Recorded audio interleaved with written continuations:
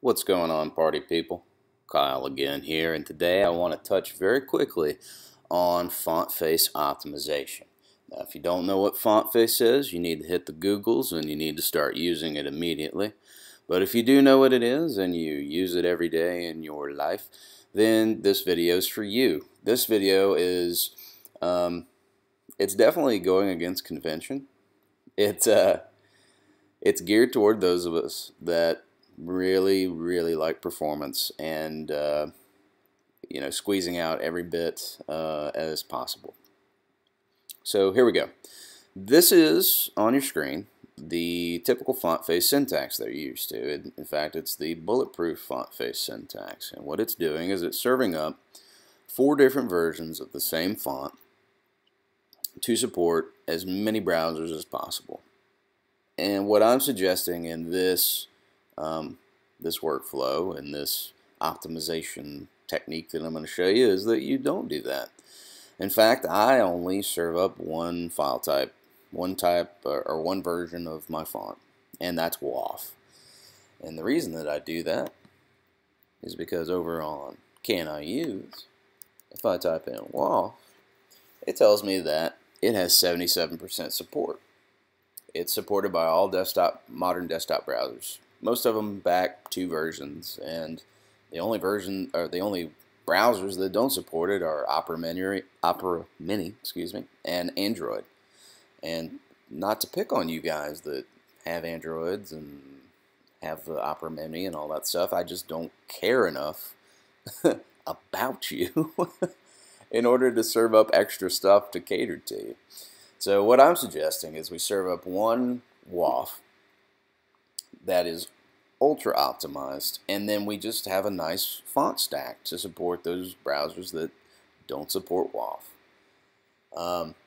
A big website that you guys probably already know about is Squirrel. They have a web font generator, and that's typically the tool that I use in order to achieve this optimization.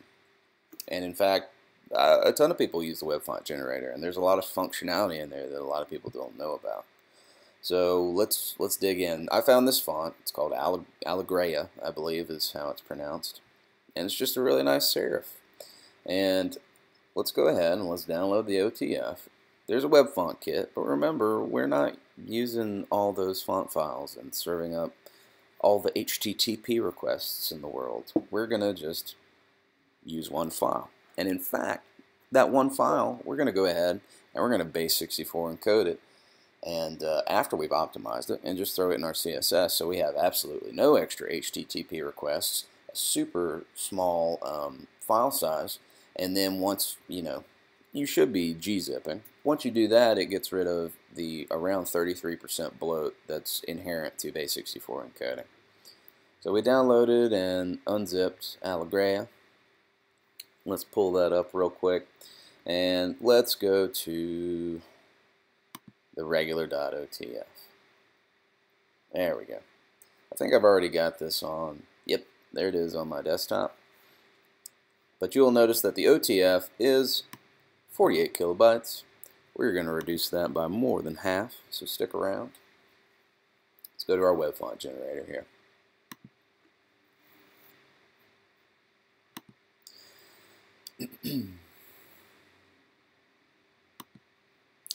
So this is what you typically see when you go to the Font Squirrel web font generator. You upload your font,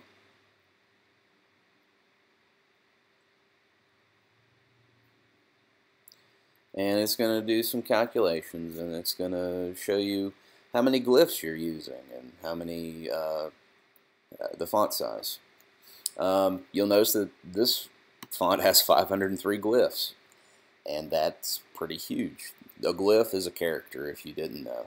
And what we can do is we can click Expert down here, and you can choose your font formats, you can choose your subsettings, which actually gets rid of glyphs that you're not going to use, and you can choose whether or not to base64 encode. Yeah, there's a ton of functionality right here on the Font Squirrel web font generator. So what I typically do is I click on WOFF. I don't need any of these other file formats. And then, let's see, typically, basic subsetting is selected, and base64 encode is unselected. So what I do is I go to custom subsetting, and for us Western English speaking folks, all you're going to need is the basic Latin subsetting with the punctuation. So you'll notice that when you click it, it propagates down here and shows you what you're going to be serving up. So these are all the characters, more than likely, that you're going to need on any given font if you're serving up a Western English site.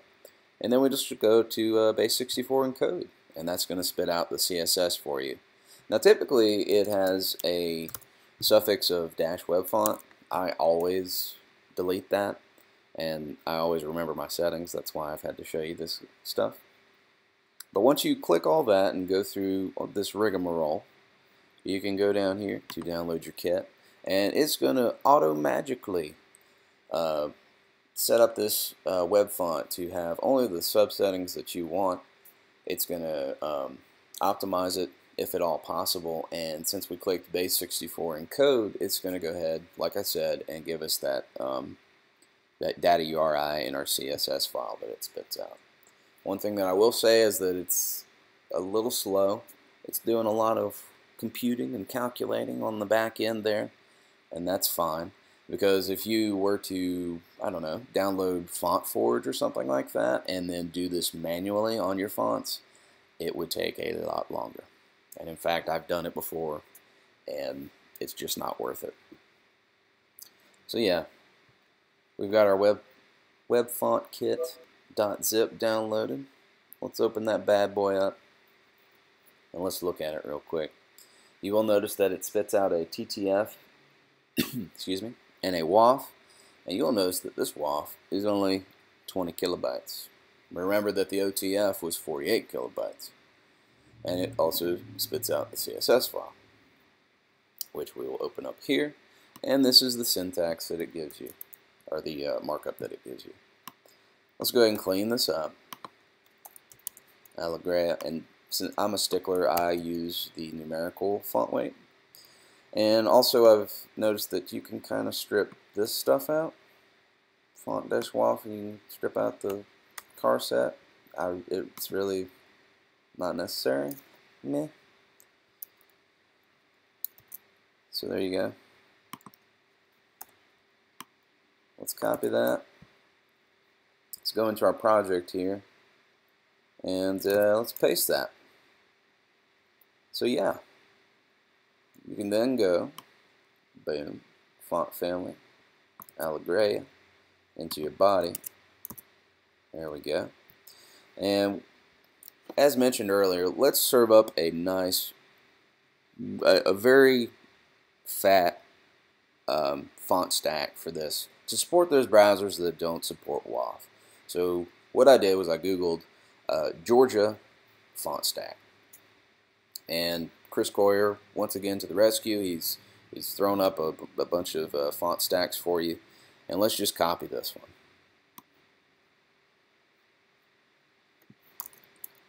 There we go. And we can do a comma. Boom. So that's going to serve up different fonts to those browsers that don't support WOFF and base64 encoded fonts and all that stuff. The ones that are kind of secondhand, that I don't really care about. The vast majority of the ones I do care about, they're going to support it, and boom. There you go. There's our Allegria font. No extra HTTP requests, 20 kilobytes base64 encoded in the CSS. Once you gzip, it gets rid of that 33% bloat, and bada bing, bada boom, all your modern browsers are going to support it. So yeah, that's what I'm suggesting that you cool people do, and I'm sure that I'm going to get a lot of feedback on this, so please hit me up. Whether it's in the comments below or whether it's on social media, I want to hear your reactions to this. And until next time, rock on.